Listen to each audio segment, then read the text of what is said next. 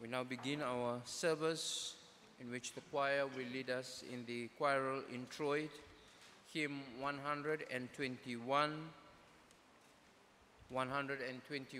in the voice in praise, verse 1, verse 3, and verse 4. I invite us now to sing to the glory of God.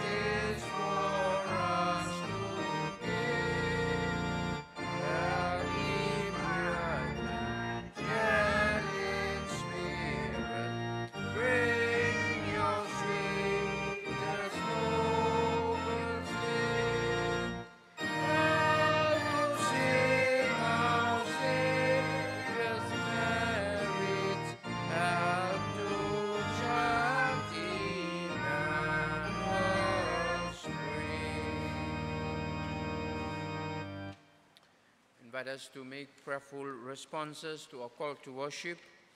We gather as people on a journey. We believe and we have doubts. We do good and we sin. We are imperfect humans and still beloved by God. Love and grace, hope and faith, these are essence of the one we call God.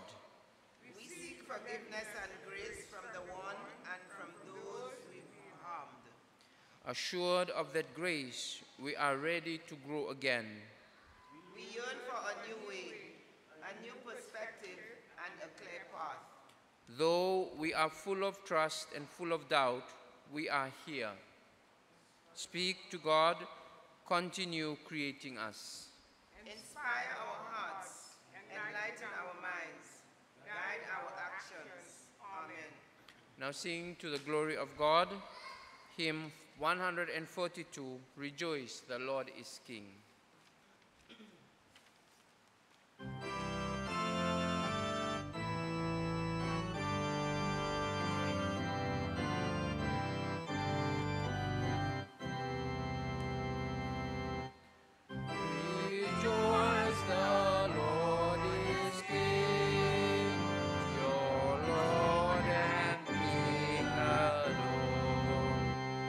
Mortals give thanks and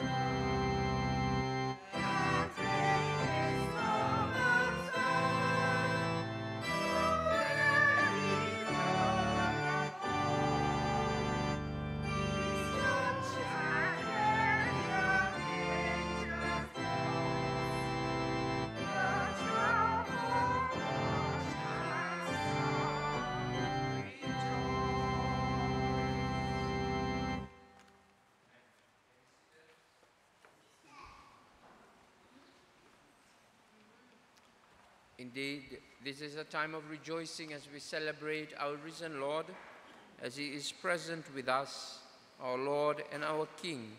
Let us continue in the spirit of rejoicing for those who are in chapel, church this morning, and those who are joining us via live stream in this time of celebration of our risen Lord. I invite us now as we prayerfully respond and pray together in this time of prayer. Let us all pray. Almighty God, to whom all hearts are open, all desires known, and from whom no secrets are hid, cleanse the thoughts of our hearts by the inspiration of the Holy Spirit, that we may perfectly love you and worthily magnify your holy name, through Jesus Christ our Lord. Amen. The commandments of our Lord Jesus.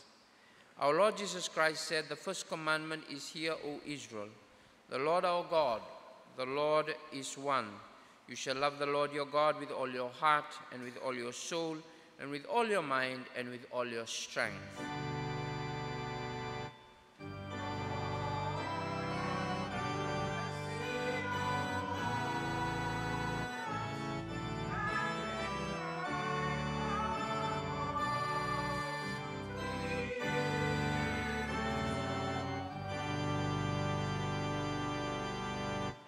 The second is this, you shall love the Lord, you shall love your neighbor as yourself. There is no other commandment greater than this.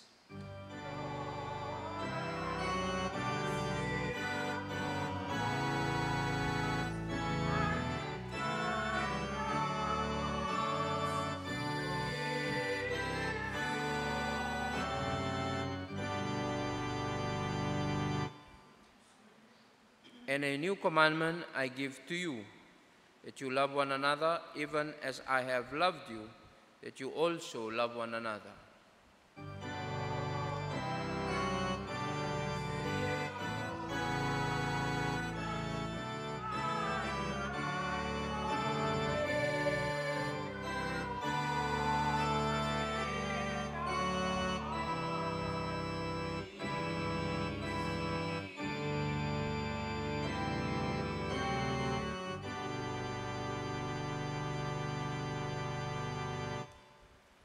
Let us in silence confess our sins to God and pray for his forgiveness. Have this moment of silence.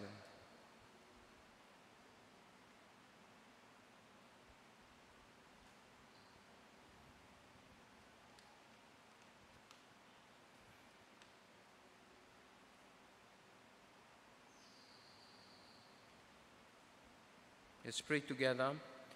Almighty God, our Heavenly Father, we have sinned against you and against each other, in thought and word and deed, in the evil that we have done, and in the good we have not done, through ignorance, through weaknesses, through our own deliberate fault. We are truly sorry and repent of all our sins, for the sake of your Son, Jesus Christ, who died for us. Forgive us all that is past, and grant that we may serve you in the newness of life, to the glory of your name. Amen. Christ Jesus came into the world to save sinners. Hear the good news: if we confess our sins, he is faithful and just to forgive us our sins and to cleanse us from all unrighteousness. Amen. Thanks be to God. Now I invite us to stand as we say together the Gloria. Glory be to God on high, and on earth peace, goodwill towards men. We praise you, we bless you, we worship you, we glorify you, we give thanks to you for your great glory. O Lord God, Heavenly King, God the Father Almighty, O Lord, the only begotten Son, Jesus Christ, O Lord God, Lamb of God, Son of the Father, you take away the sins of the world. Have mercy upon us. You take away the sins of the world. Have mercy upon us. You take away the sins of the world. Receive our prayer. You who sit at the right hand of God the Father, have mercy upon us. For you only art holy. You only are the Lord. You only, O Christ, with the Holy Ghost, are the Most High in the glory of God the Father. Amen. You may be seated. This time we have the notices and announcement.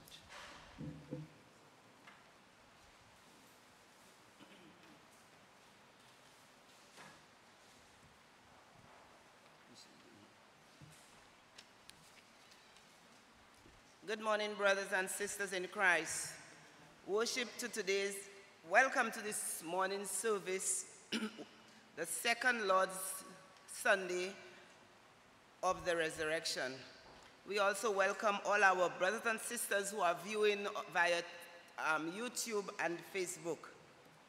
Church, this is the day that the Lord has made. Let us all rejoice and be glad in it. As per our Superintendent Minister's monthly newsletter, the theme for this month of April is faithfulness. A faithful church, obedience of faith. And the main focus is reaching out to the lapsed and cease to meet members, where he quotes Romans 1, verses 3 to 5. The gospel concerning his son, who was descended from David according to the flesh, and was declared to be Son of God with power according to the Spirit of holiness by resurrection from the dead. Jesus Christ our Lord, through whom we have received grace and apostleship to bring about the obedience of faith among all the Gentiles for the sake of his name. Permit me to read his letter to you this morning.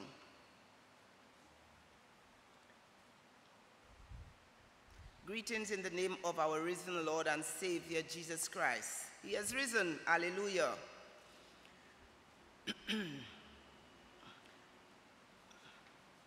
We are invited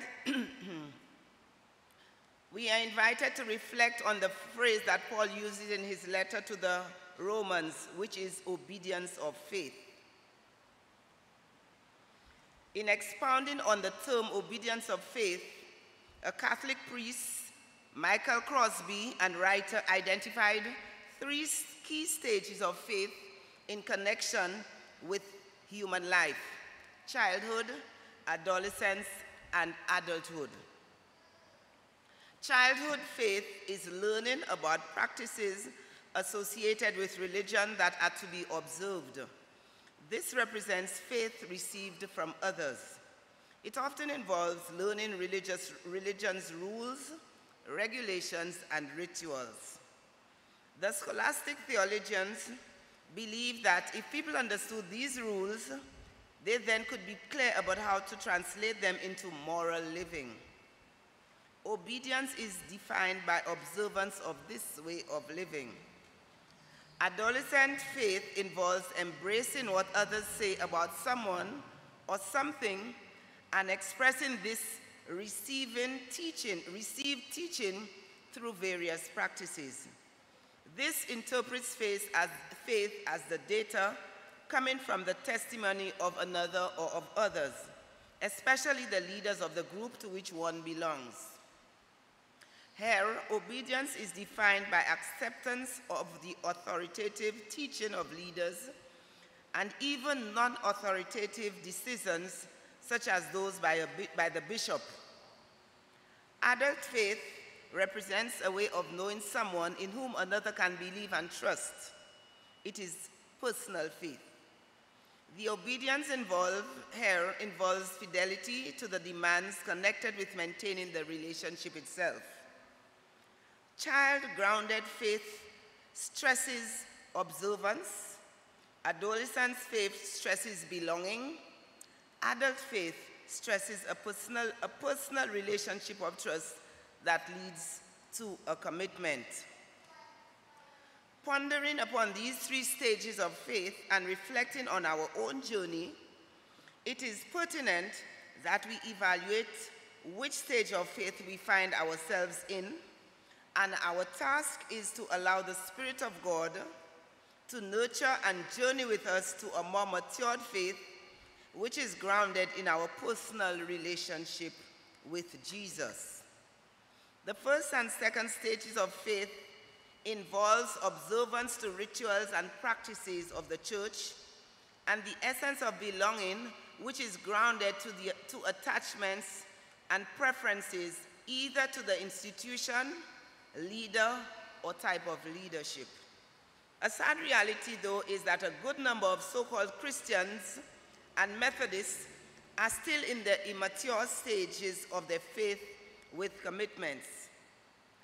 Faithfulness and loyalty, grounded mostly in terms of observance to church practices, rituals, and traditions that are more important than one's personal relationship with God.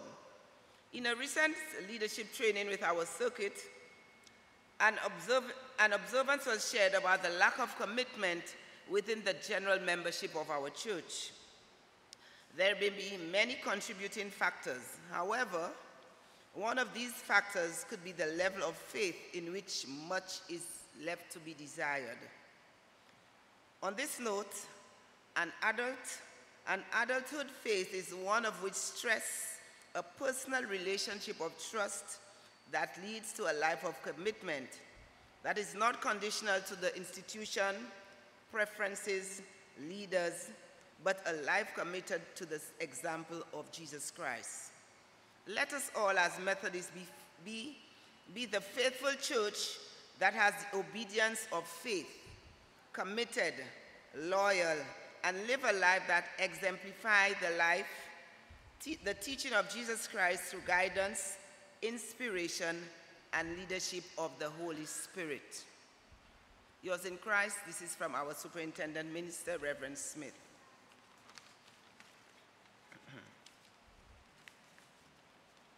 The notices for the week and in general the month are as follows.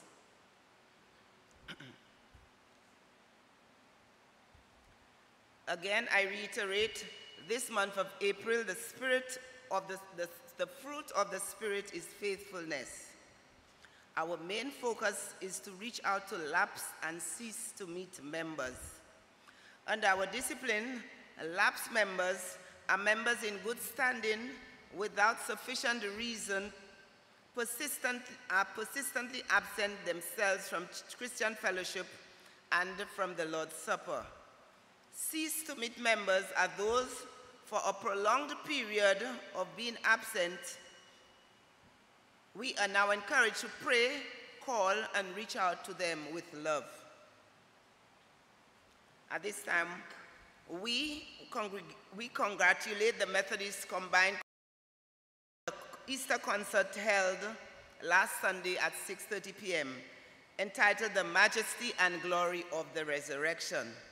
A special thanks goes out to Sister Deanna Clark and Sister Beverly Henry for their leadership and dedication, and all the members of the choir. Our appreciation is also extended to members who attended, friends, and those who were able to come and support. So Sister Bev, kindly extend appreciation to Sister Deanna for this wonderful concert which we had. And the choir members, we want to thank you, and we show great and deepest appreciation for this. And members of the congregation, if you had invited a friend, a family member who is not present today, kindly extend our appreciation for their support. Thank you. Our Wednesday program continues as normal with fasting from 6 to 1 p.m. as you all are able. Our morning prayer meetings is from 5 to 6 a.m. and our midday service is from 12 to 1 p.m. Wednesday past we had Holy Communion. So this Wednesday there's no Holy Communion. Holy Communion is administered every first Wednesday of the month. Bible study will be on break for the next 2 weeks and will resume on the 3rd week of April as these first 2 weeks we have quite a few congregation and pastoral meetings. Local preachers meeting will be held tomorrow, Monday, at 6 p.m. via Zoom. The link will be circulated. Grosile Pastoral and Council meeting and Hugh Carson Brown Pastoral and Council meeting will be held on Tuesday and Thursday respectively at the chapels. Our Castries Pastoral and Council meeting will be held this Wednesday at 5:15 in this chapel.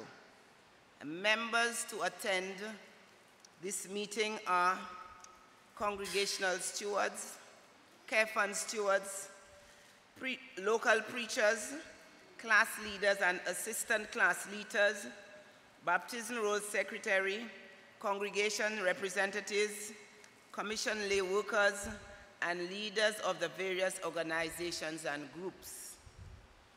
So those who are here today, and if you notice that your class leader or your assistant class leader is absent, please give them a call and let them know that our meeting, pastoral meeting, will be on Wednesday at 5:15. And we expect to see, again, class leaders, assistant class leaders, leaders of the various organizations of the church, Women in Action, choir leaders, etc. Forestiers Pastoral and Council meeting will be held next Wednesday, the 17th, at the chapel. Our Circuit Resource and Development Committee meeting will be held next Monday, the 15th of April at 6 p.m. via Zoom. The link will be circulated. Members to attend are ministers, circuit stewards, circuit accountant, congregation stewards, and committee members. Again, those who are present, if you realize that your leader is not in, congregation steward is not in, please pass the message along. Nomination of circuit stewards. Members are invited to submit nominations to the church office or to the superintendent minister for the election of circuit stewards at the end of this month during the circuit council meeting. So, if you see anybody worthy of being a circuit steward, nominations are open from now until the end of this month. And your nominations could be dropped in at the church office or given to our superintendent minister. Our Circuit Pastoral Council will be held on Monday, 22nd of April at 6 p.m. at this chapel. Members to attend are the ministers, circuit stewards, local preachers, class leaders and assistant class leaders, congregation stewards from each congregation.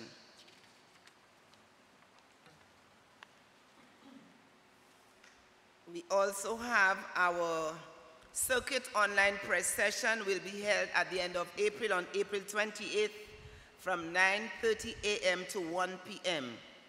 Details will be circulated later. We also have our Circuit Leadership Seminar, I said prayer online, but our Circuit Leadership Seminar will be held on the Saturday, 4th of May. This will be circulated at a later date. We also have Circuit Council meeting, which will be held on the 29th of April at 6 p.m. via Zoom. Again, we ask for circuit stewards, commission lay workers, circuit accountant, congregation stewards, representatives from the congregations, circuit organization leaders, representatives from Circuit Pastoral Council, lay representatives to the district. We also have Forestier Methodist Church dinner will be held on May 1st. It's a holiday at the Forestier Combined School at 7:30 p.m. The tickets are at the cost of $85. Your attire would be formal, dress code formal. This is in May, so you have enough time to plan and decide whether you go or not. Our district proclamation conference, hosted by the Saint Lucia Circuit, will be held from Thursday, April 25th to Saturday, April 27th, under the theme, Transform to be Ambassadors, Shaping Christian Conscience for a New Caribbean. All interested members are welcome to register and join the different sessions. Now to finances. Our financial update. Castries congregation for the month of February, our monthly target was $4,000. However, we collected a total of $3,400, giving us a difference of $600 below our target. Our assessment for the 6 months, September last year to February, our assessment was $24,000.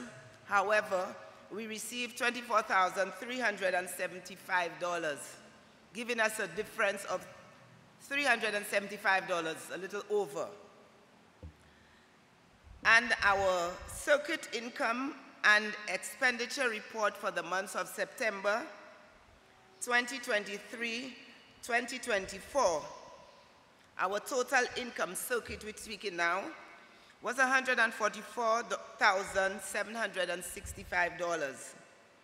Our total expenditure was $151,596. So there's a variance of $6,831.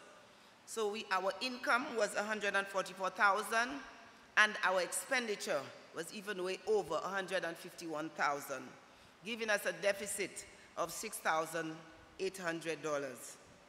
In comparison to the past 2 years, there has been a major reduction in our deficit, and the main reason is increase in income, which includes our congregational assessments. May God continue to bless our Methodist family as we commit to a life of faithful and committed stewards of God's gifts and graces.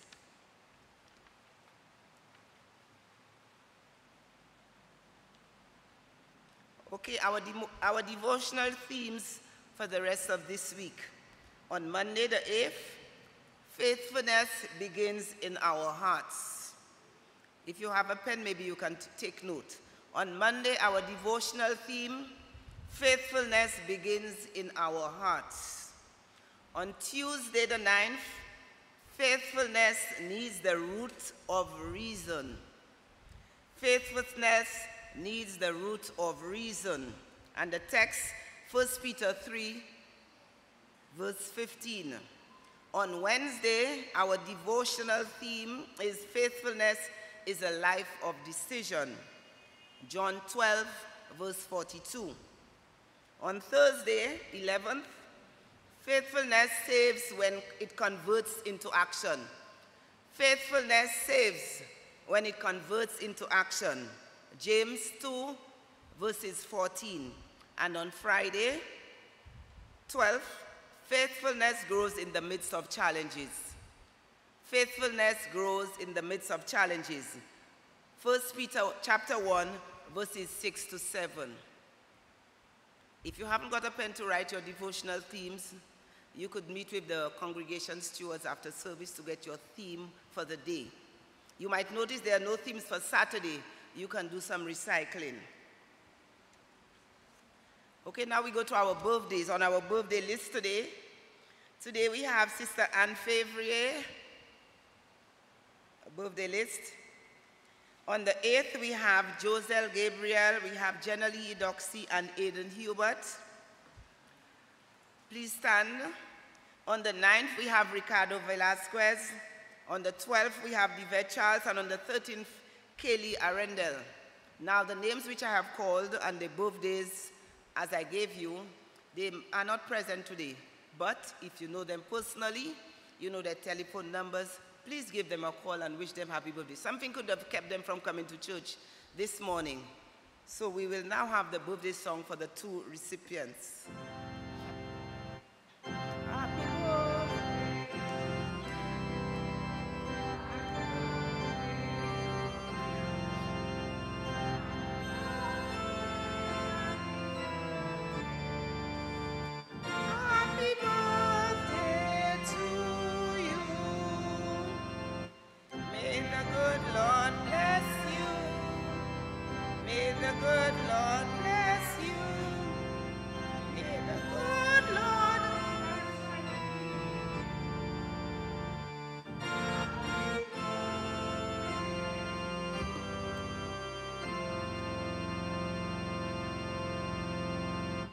Okay, you can be seated. May the favor of God be with you all, and that the Lord bless you and keep you.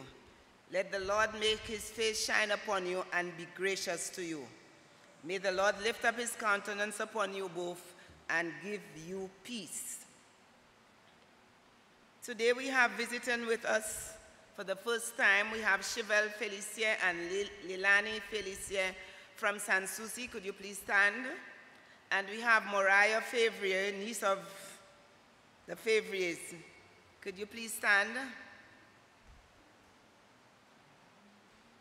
We welcome you to this morning's service, and we hope that this morning's service will be an inspiration to you.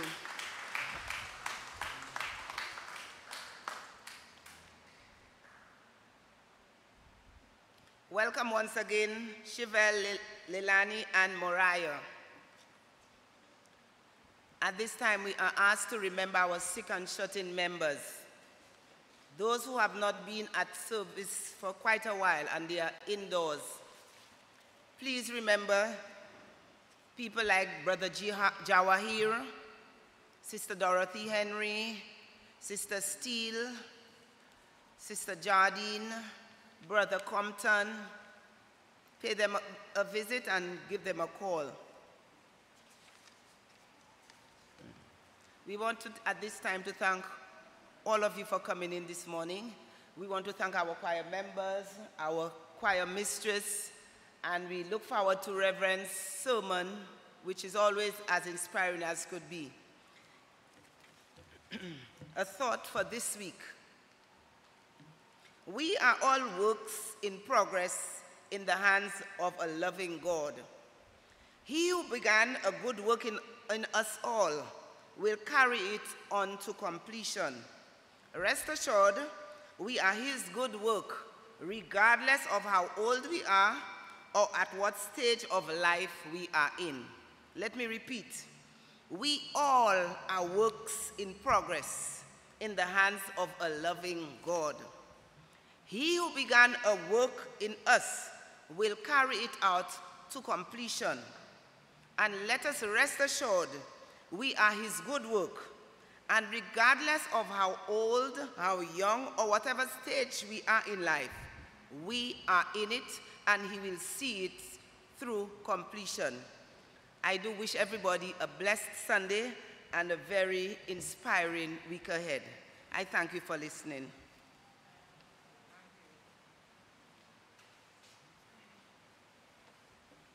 Thank the stewards for the announcement.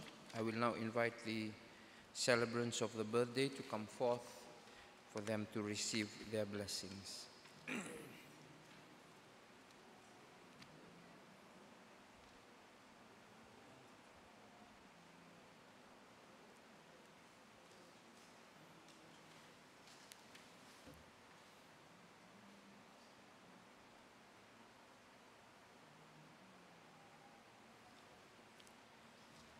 Let us pray. A risen Lord who abides and is present with us, we uplift to you the life of Sister Anne Favre and Aidan as they celebrate today and this week their birthday. We pray of Sister Anne, who is a class leader and serves in various positions within this congregation. We uplift her life. And pray, O God, a fresh anointing that you will bless her in her workplace as she teaches, as she empowers the life of youth. And we pray, O God, that you will, as a mother who brings the life of her children and also the community in which she serves, we pray, O God, that you will guide her by the power of your Holy Spirit, that as she celebrates another year of her life, that you will celebrate your goodness. Indeed, as the psalmist say, that she will see the goodness of the Lord in the land of the living. We pray, O God of Aidan, we thank you for the confirmation of the work of your Spirit in his life. We thank you, God, for his studies. And we thank you that you have grown his faith and maturity in his life to worship and honor you with all that he does.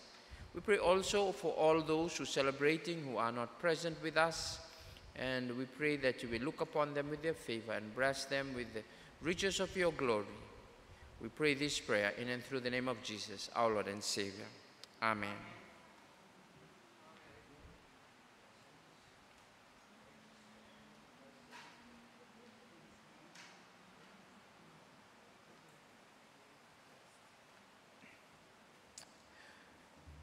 Indeed, we thank God for the lives of those who celebrate their birthdays in our midst. And to all, just to note that every month we have been sending the newsletters.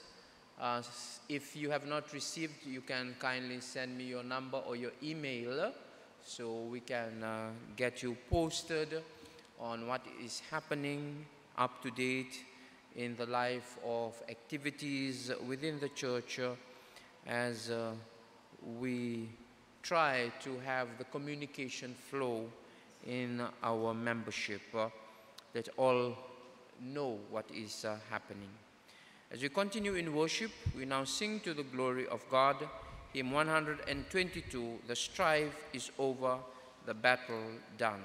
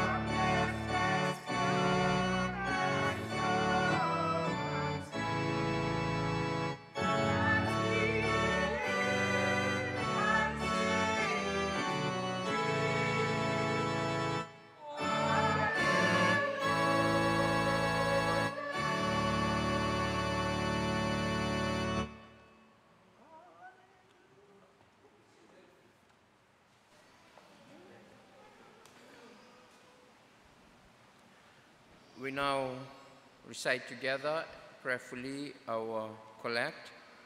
Risen Christ, for whom no door is locked, no entrance barred, open the doors of our hearts that we may seek the good of others and walk the joyful road of sacrifice and peace, to the praise of God the Father. Amen. I now invite our readers to come forth for reading of God's word, which comes from Acts chapter 4, verse 32 to 35, Psalms 133, and 1 John chapter 1 to chapter 2, verse 2.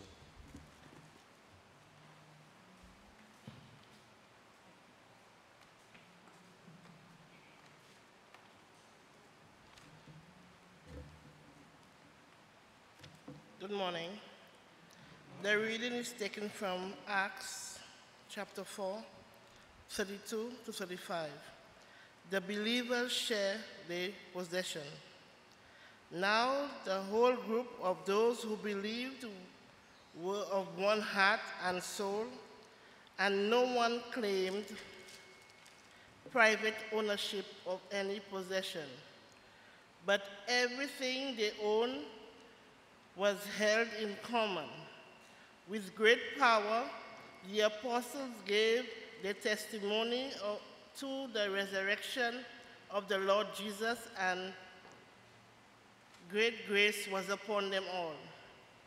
There was not a needy person among them, for as many as owned lands or houses sold them and brought deposits of what they sold. They laid it at the apostles' feet, and it was distributed to each as any had need. This is the word of the Lord.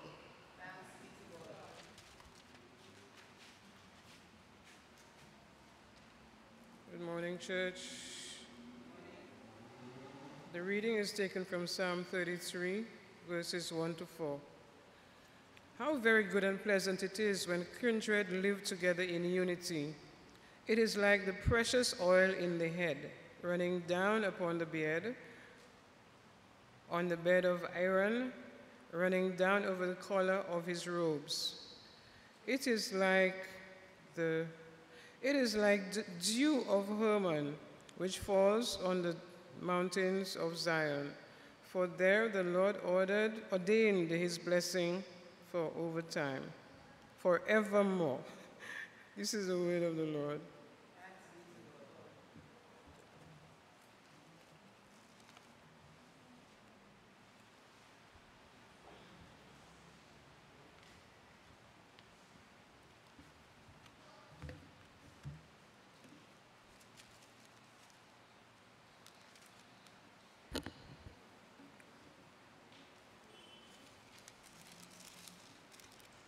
The reading is taken from 1 John chapter 1 to 2 John verse 2.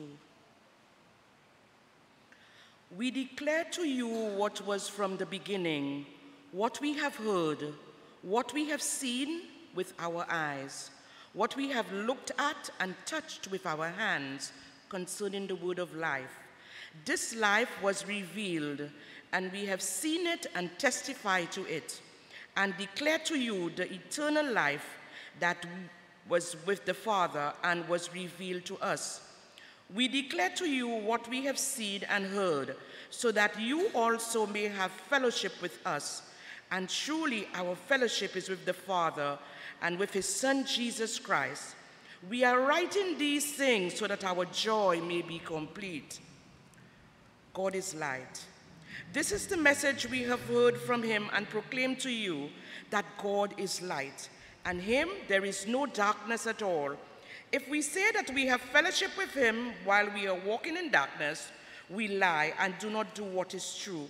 But if we walk in the light as he himself is in the light, we have fellowship with one another, and the blood of Jesus his Son cleanses us from all sin. If we say that we have no sin, we are deceiving ourselves, and the truth is not in us. If we confess our sins, he who is faithful and just will forgive us our sins and cleanse us from all unrighteousness. If we say that we have not sinned, we make him a liar, and his word is not in us. Christ our advocate. My little children, I am writing these things to you so that you may not sin. But if anyone does sin, we have an advocate with the Father, Jesus Christ the righteous, and he is the atoning sacrifice for our sins, and not for ours, only by also for the sins of the world. This, my brothers and sisters, is the word of the Lord.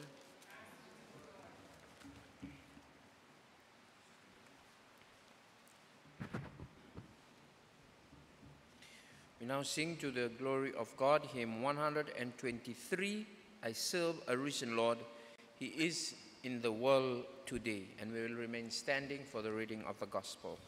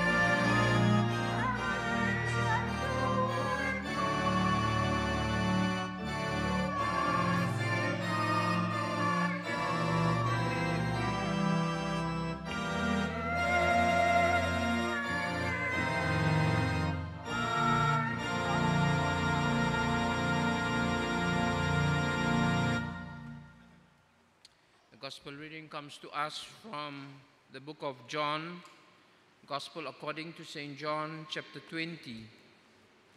We read from verse 19 to 31. Glory to you, O Lord. When it was evening on that day, the first day of the week, and the doors of the house where the disciples had met were locked for fear of the Jews, Jesus came and stood among them and said, "Peace be with you." And he said this, he showed them his hands and his sides. Then the disciples rejoiced when they saw the Lord. Jesus said to them again, "Peace be with you. As the Father has sent me, so I send you." When he had said this, he breathed on them and said to them, "Receive the Holy Spirit. If you forgive the sins of any, they are forgiven them. If you retain the sins of any, they are retained." But Thomas, who was called the twin, one of the 12, was not with them when Jesus came. So the other disciples told him, "We have seen the Lord." But he said to them, "Unless I see the mark of the nails in his hands, and put my finger in the mark of the nails, and my hands in his side, I will not believe." A week later, his disciples were again in the house, and Thomas was with them, although the door was shut. Jesus came and stood among them and said, "Peace be with you." Then he said to Thomas, "Put your finger here and see my hands. Reach out your hand and put it in my side. Do not doubt, but believe. Believe." Thomas said to him, "My Lord and my God." Jesus said to him, "Have you believed because you have seen me? Blessed are those who have not seen and yet have come to believe." Now Jesus did many other signs in the presence of his disciples, which are not written in this book, but these are written so that you may come to believe that Jesus is the Messiah, the Son of God, and that through believing you may have life in his name. The Gospel of Christ. May be seated.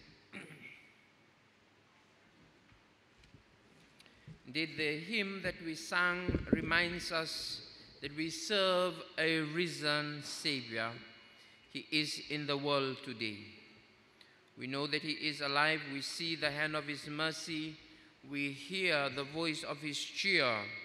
He lives, Christ lives today. He walks with me.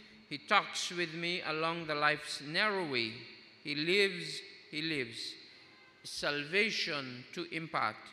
You ask me how I know he lives. He lives within my heart. Let us pray. Christ, who lives within our hearts, make known to us by the power of your Holy Spirit the message, the word that brings forth life.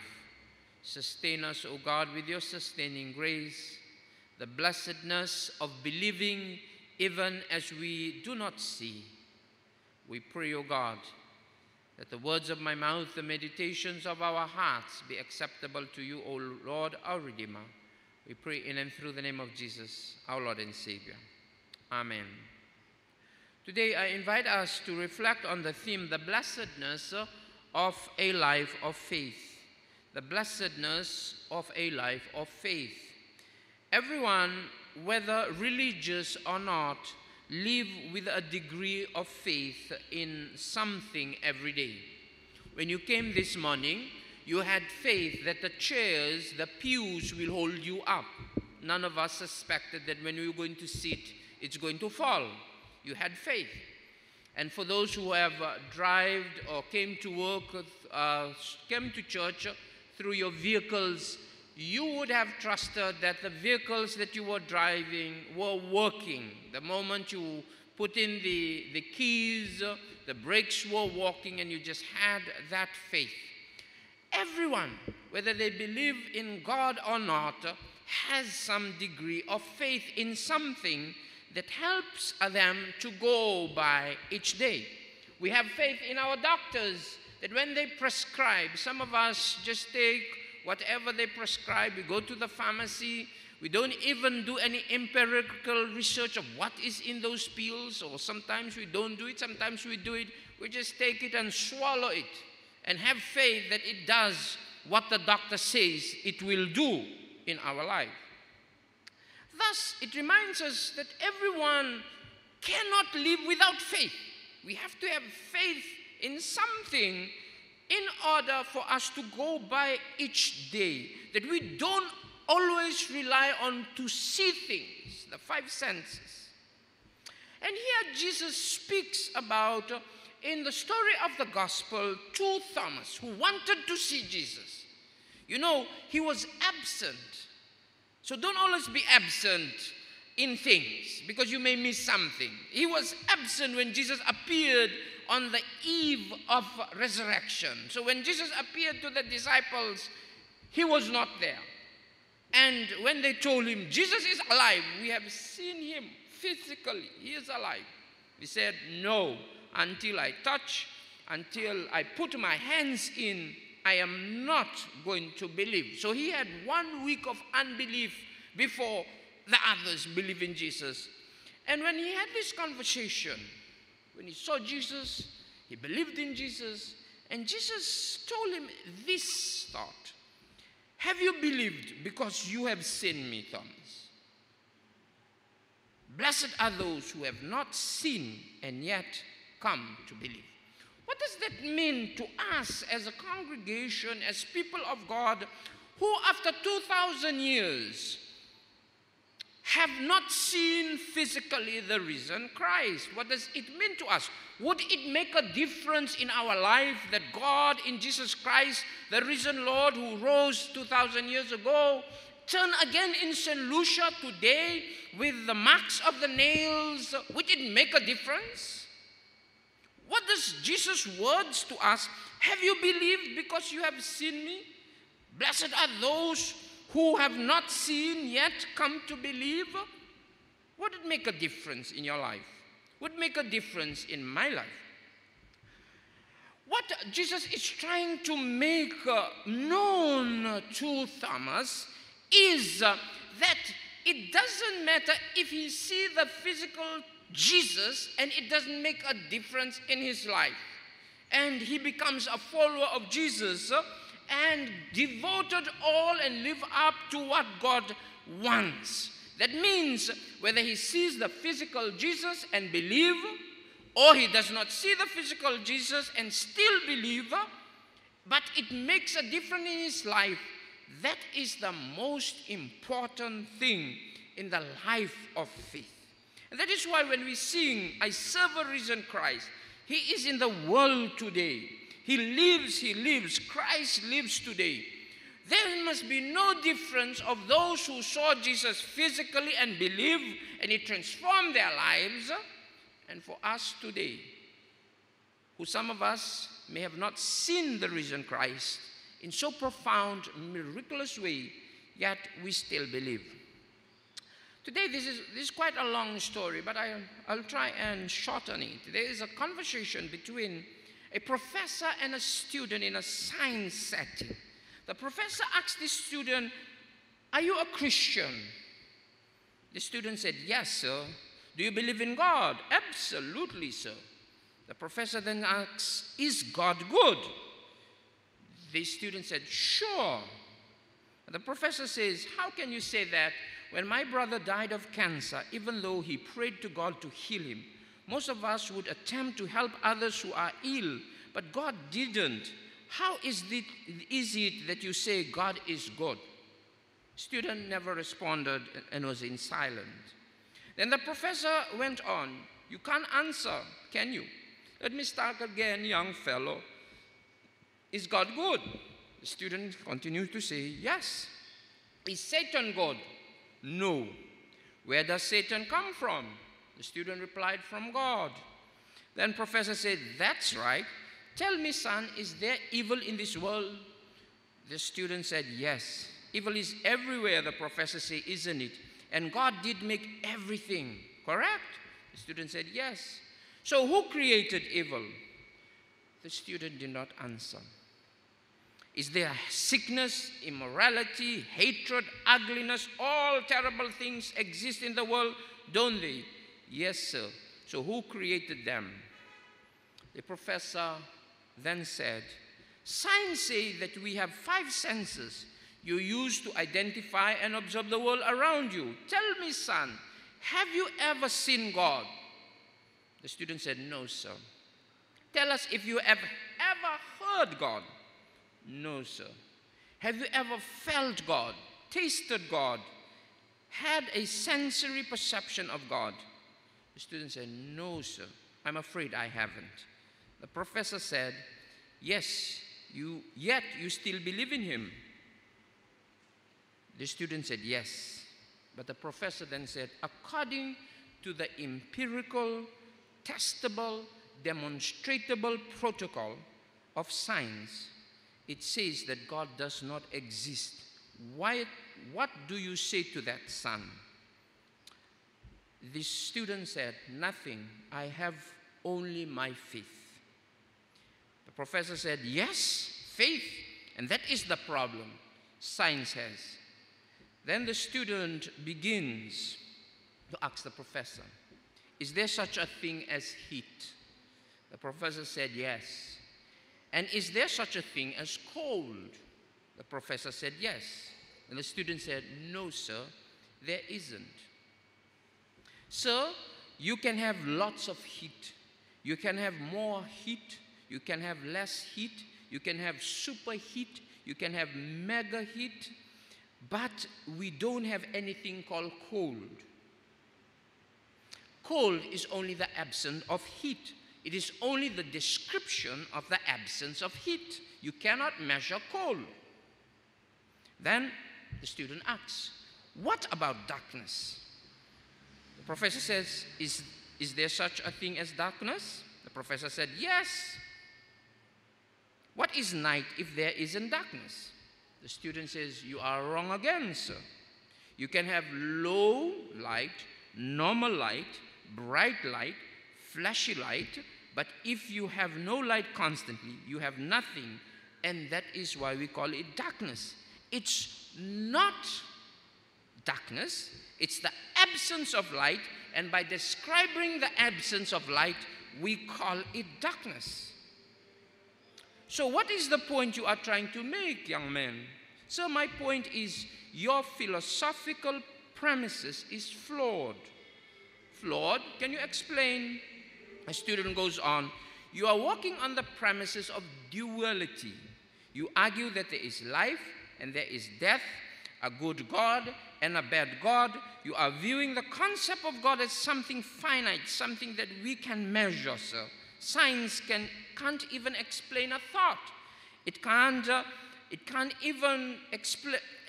even see electricity, magnetism, and all this, but we still believe in what they do, and they exist.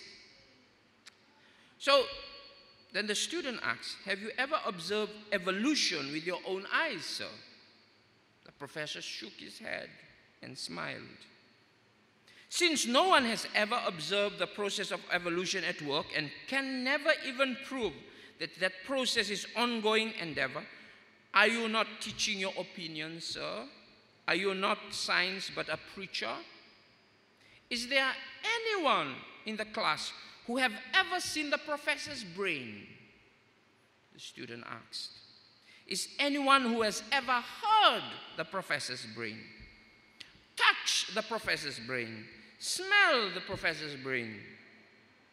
No one answered. So the student says, so in the rules of science, empirically, demonstrably, protocol, our professor does not have a brain. How do we then trust his lectures? Then the professor says, I guess you have to take them on faith, son. And the student said, that is it, sir. Exactly.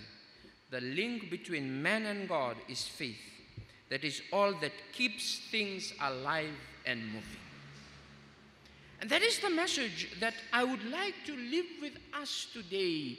in a world that people think that is faith does not exist anymore, but each day people survive, they do things in light of something they believe in, whether it's God, whether it's your doctor, whether it's your nurse, whether it's the car, whether what you're sitting on, whether what you're wearing, you will believe in something. And what makes a difference is what and who you believe in. And Jesus was very much trying to make Thomas understand that life will always be having something that you may not see.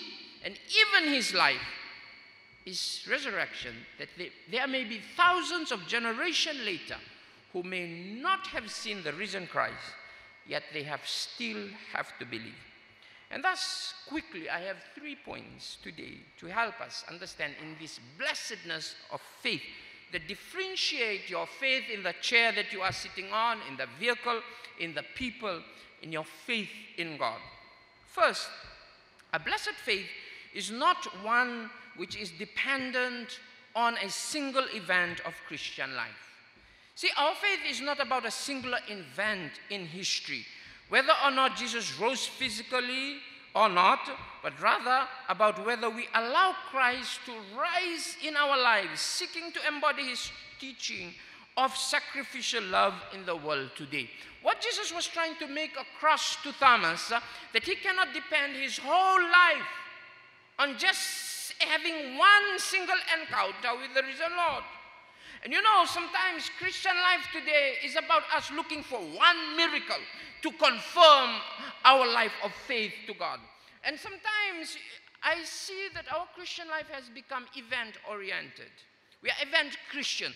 Once I see a very dynamic preaching, I experience a very dynamic experience, my faith will be strong and it will make a difference in my life in the days to come. What Jesus was trying to put across to Thomas, for us as Christians, brothers and sisters in Christ, what God does in our life is not determined on just one moment, one event, but a lifelong experience of God's word work as we grow and grow and grow and experience God's work in our life every day. As we are the living testimony of God's power, he is alive in the world today. And the second point that I invite us to reflect on, a blessed faith produces spiritual living. That what Jesus was trying to tell Thomas, that it's not about his encounter, that moment. His faith was supposed to be a living faith that is lived out. And as you know, Thomas would have gone to take the message to India and died and spread the good news, St. Thomas. It was the life of faith that brought him to this spiritual living. And I draw to us two narratives, which is in Scripture, which is a challenge for us to this spiritual living in which faith helps us. One, in Luke chapter 17, if you would see verse 5, the disciples asked Jesus, increase our faith. Increase our faith. The background of it is that Jesus asked the disciples to forgive. To forgive. To forgive not only once, but so many times. And when the disciples see that forgiving is hard, they said, increase our faith. Because it is always hard, brothers and sisters in Christ, to forgive someone. Because when they continue to do, if someone comes and steals $100 this week, the Scripture demands that you have to forgive, and you forgive. Then if the same person comes and steals again next week 100, you would be less inclined to forgive. You would want the person to get something, you know, you would want some revenge. And if it's 5 times, $100. And if it's 70 times, and if it's 70 multiplied by 7, which is 490, the pain in us. And that's why the disciples said, increase our faith. issues of the world today is unforgiveness and people who cannot trust God but always want to have revenge. The issue in Israel and Gaza is a long issue of people who cannot forgive each other because of something that has continued, a cycle and vicious cycle of hatred or of life. If they begin to live out a life of faith, it will make a difference. The many problems that we have on our streets, the killings, the gang violence, and now you would see the shift in how our political life and political leaders live out their lives, because people cannot forgive, cannot learn to forgive, because they trust more in men and paying someone back exact what that person does back to you. And this leads to the second scenario in which Jesus says, do to others as you would want them to do to you. In this, instead of treating people the way they treat us, which would result in paying back evil for evil, Jesus taught the opposite. Treat others the way you want them to treat you. And you will always want people to treat you nice, better. And here the principle means that our behavior and character as Christians are unconditional, not conditional to what people do to you, but conditional to the expectation of Christ and Savior's way of life. And thus, our life of faith as a community, brothers and sisters in Christ, is deeply rooted in spiritual living. See, our society today, the presence of our risen Lord must be made known in how we live our lives every day. You cannot say that Saint Lucia is a Christian country when leaders stare each other up and try to look down upon each other and step on each other. You cannot say that Saint Lucia is a Christian country when we cannot, as Christians, live together and walk together and pray together. You cannot say that we are a Christian country if in your family you cannot speak to your brother or your sister. You're not in good relationship with them.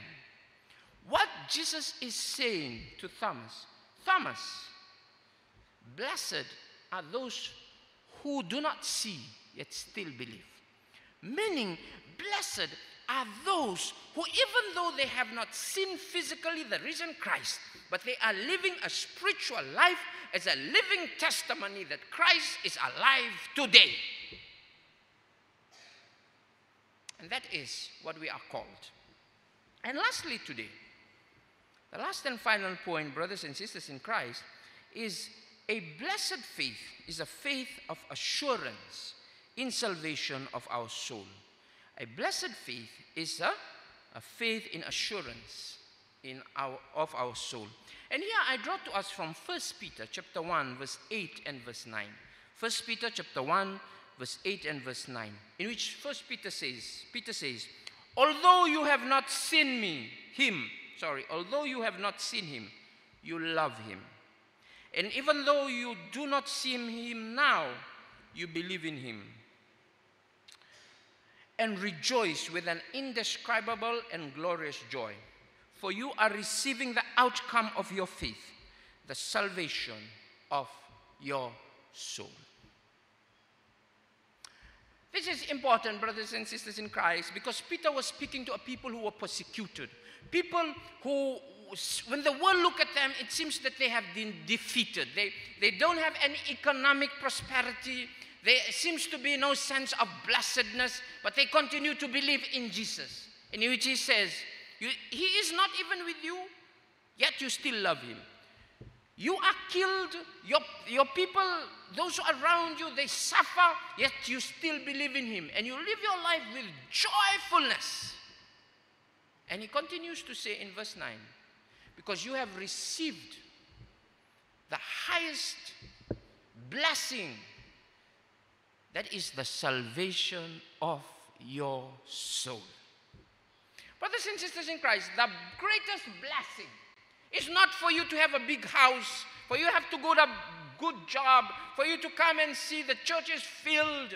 There is things, the biggest blessing of life of faith is the salvation of your soul. When you can say to your soul that I am saved, that I have been redeemed, that I have experienced the goodness of God, that Jesus who has risen 2,000 years ago is alive and he is in my heart right now.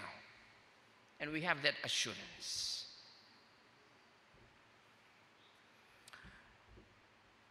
In ministry, it's always challenging, brothers and sisters in Christ. Always challenging. Sometimes when you see that nothing seems to be working, people say of all sorts of things to you. Sometimes people treat you good. Sometimes people treat you bad. Sometimes you go to some places that you have not gone before. Sometimes new experiences. Sometimes blessing comes. Sometimes it seems that the blessing comes in very hard ways that you cannot and hard to accept. Blessings comes in a form of a difficulty. Blessing comes in a form of death. Blessing comes in ways that we do not expect. But for you and me, the blessedness of your faith is the salvation of your soul. And I think that is the most important thing in our lives.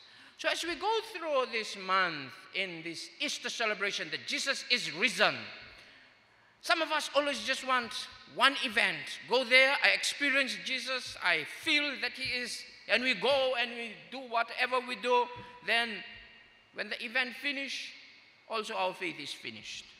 Brothers and sisters in Christ, your faith is more than an event. And sometimes we think the faith is about meeting the physical Jesus.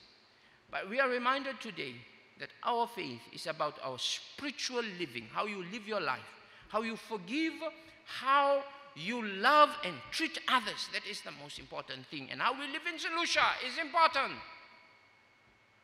We should tell our drivers to drive as Christians. You know, when I now go close to red lights, I am very cautious even when it's green. You know why? Because there are those from the other side, even when it's red, it says stop. They run through red lights. And that is when we look at everything, the small things in our lives, we are challenged how we live our faith every day as God's people. And the final point that I would have shared, as Peter spoke to the people who were suffering, who were persecuted for their faith, he told them that the blessedness of their faith, although they did not see Jesus, they continue to love him. Although they do not see Jesus now, they continue to believe in him. But they have received the blessing of their faith, that is the salvation of their soul.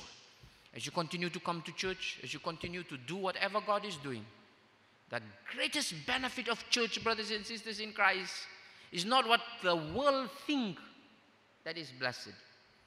That is the only important thing, is the blessing that you have is the salvation of your soul. In the name of the Father, the Son, and the Holy Spirit. Amen. As we affirm our faith in Christ,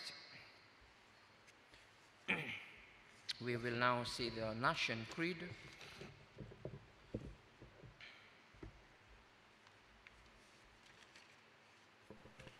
We believe in one God, the Father Almighty, creator of heaven and earth, and of all that is seen and unseen. We believe in the one Lord Jesus Christ, the only Son of God, eternally begotten of the Father, God from God, light from light, true God from true God, begotten, not made, of one being with the Father. Through him all things were made, for us human beings and for our salvation. He came down from heaven by the power of the Holy Spirit. He became incarnated from the Virgin Mary and was born a human being. For our sake he was crucified under Pontius Pilate. He suffered death and was buried. And on the third day he rose again in accordance with Scripture. He ascended into heaven and is seated at the right hand of God, the Father. He will come again in glory to judge the living and the dead, and his kingdom will have no end. We believe in the Holy Spirit, the Lord, the giver of life, who proceeds from the Father, and who with the Father and the Son is worshipped and glorified. He has spoken through the prophets. We believe in one holy, Catholic, and Apostolic Church. We acknowledge one baptism for the forgiveness of sin. We look for the resurrection of the dead and the life of the world to come. Amen. Thank you. You may be seated. Now we have the tithes and offering.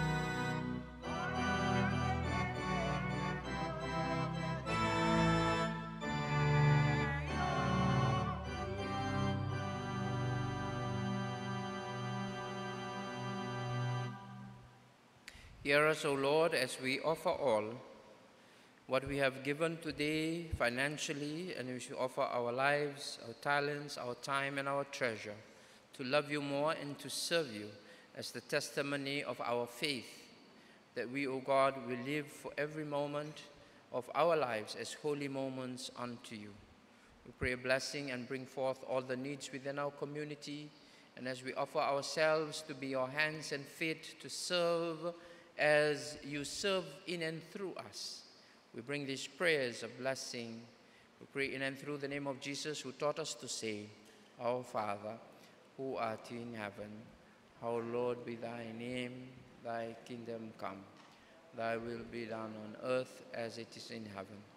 Give us this day our daily bread, and forgive us our trespasses, as we forgive those who trespass against us. And lead us not into temptation, but deliver us from evil. For thine is the kingdom, the power, and the glory, forever and ever. Amen.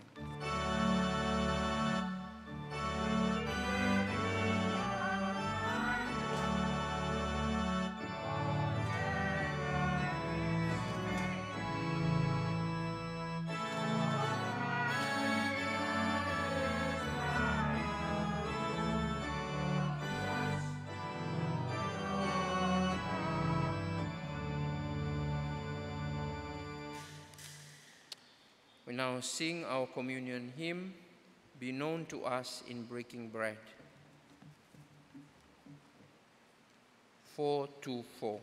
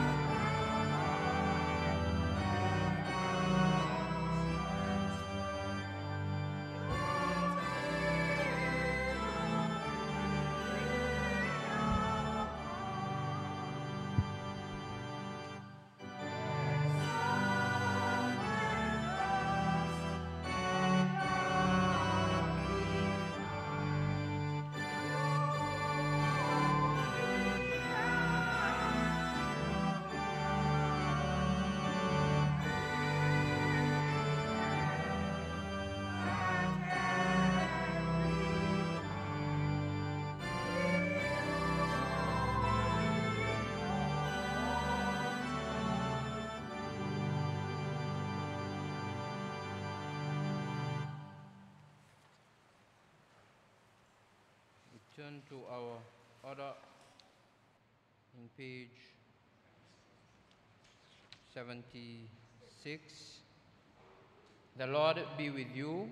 And also with you. Lift up your hearts. We lift them up unto the Lord. Let us give thanks to the Lord our God. It is right and fitting so to do. It is good and a pleasant thing, joyful and salutary always and everywhere, to give you thanks and praise, Lord God, ever living, ever blessed, almighty, all loving, through Jesus Christ, your only Son, our Lord. You created all things, made us in your image, and when we had fallen into sin, you gave him to be our Savior. He shared our human nature and lived a fully human life. He suffered rejection and condemnation and died on the cross. You raised him up from the dead, and you exalted him to the glory of your right hand, where he reigns forever as priest and king, and makes intercession for us. In witness of his glory and honor, you poured out the Holy Spirit, building up many people into one body, making us living members of your holy church, and enabling us to stand before you, to sing your praises and celebrate your mighty acts. Therefore, with angels and archangels, and with all the company of heaven, we join in the hymn of everlasting praise. Holy, holy, holy, Lord God of hosts, heaven and earth are full of your glory. Hosanna in the highest. Blessed is he who comes in the name of the Lord. Hosanna in the highest. Blessed are you, Lord God, King of the universe, and blessed is your Son, Jesus Christ, our Lord, who on the night in which he was betrayed took bread into his holy hands, and looking up to heaven, gave thanks and broke it, and gave it to his disciples, saying, Take this and eat it. This is my body given for you. Do this in remembrance of me. In the same way, after supper, he took the cup, gave thanks, and gave it to them, saying, Drink from it, all of you. This is my blood of the new covenant, poured out for you and for many for the forgiveness of sins. Do this whenever you drink it in remembrance of me. Christ has died, Christ is risen, Christ will come again. Therefore, Father, in obedience to his command, we do this in remembrance of him, praying that you will accept our sacrifice of praise and thanksgiving. Granted by the power of the Holy Spirit, we who receive your gifts of bread and wine may share in the body and blood of Christ and become united with him. And as we offer ourselves to you as a living sacrifice, we pray that you will bring us with your whole creation to your heavenly kingdom. This we pray through Jesus Christ our Lord, to whom with you, O Father, in the unity of the Holy Spirit, be all honor and glory from all who dwell on earth and in heaven throughout the ages of ages. Amen. The bread which we break is a sharing in the body of Christ. Amen. The cup of blessing which we bless is a sharing in the blood of Christ. Amen. Though we are many, we are one body, because we share the one loaf and partake of the same drink. You may be seated. Let us prayerfully submit ourselves in faith as we trust God with our lives. To say together, Lord, we come to your table, trusting in your mercy, and not in any goodness of our own. We are not worthy to gather up the crumbs from your table, but it is your nature always to have mercy, and on that we depend. So feed us with the body and blood of Jesus Christ, your Son, that we may forever live in him, and he in us. Amen.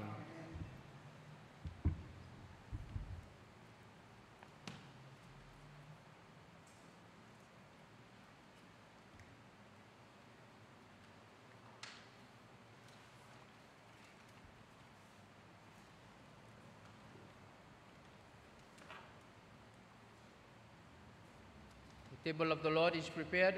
All are welcome.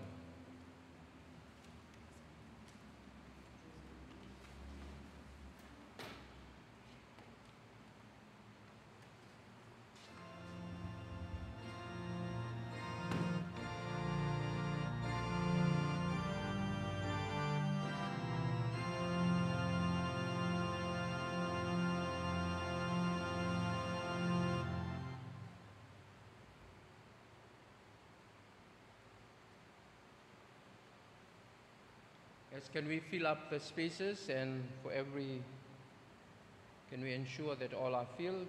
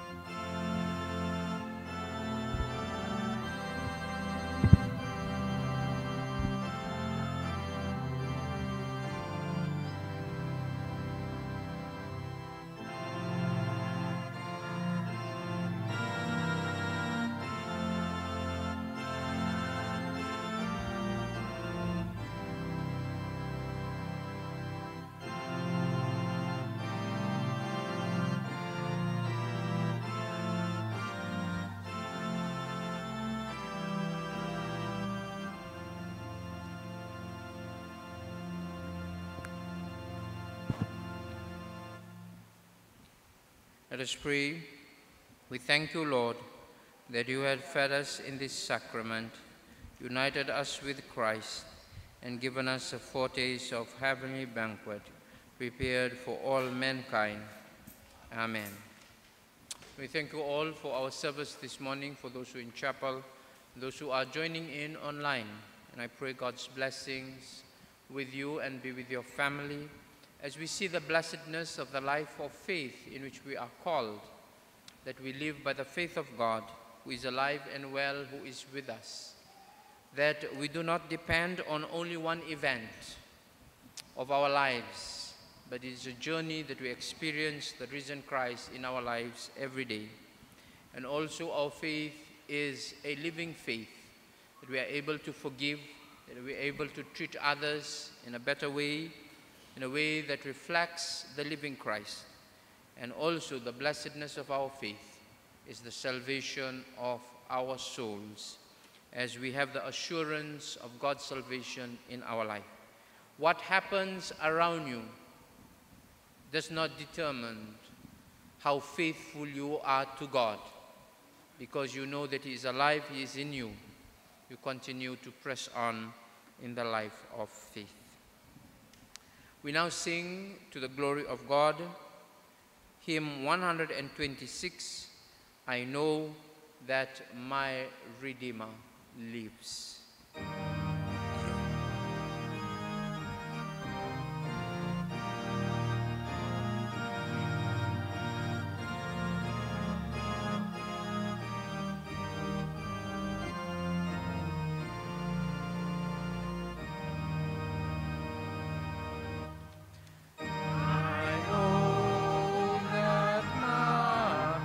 Redeemer lives,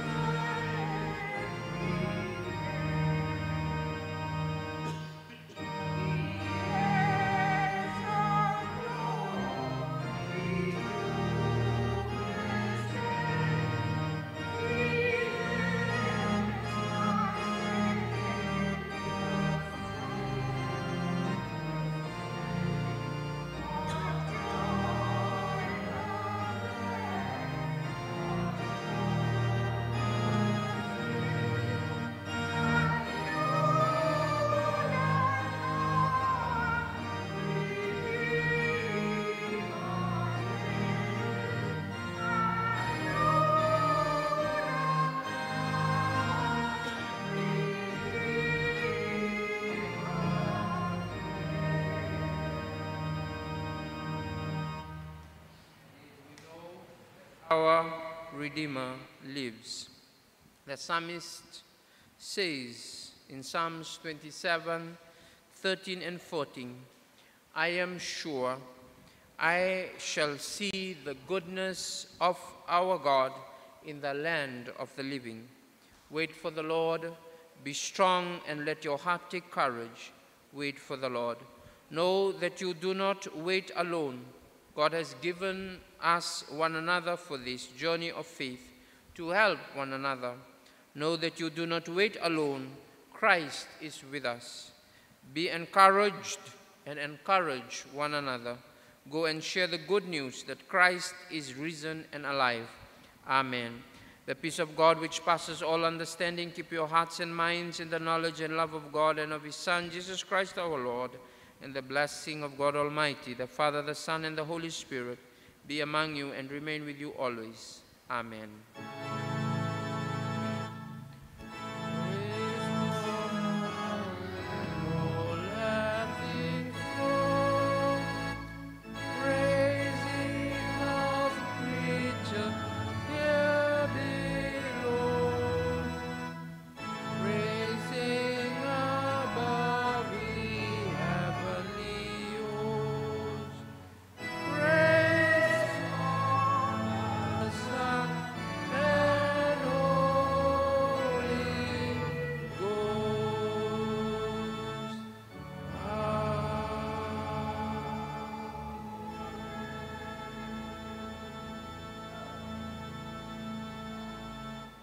Blessed month of April to everyone.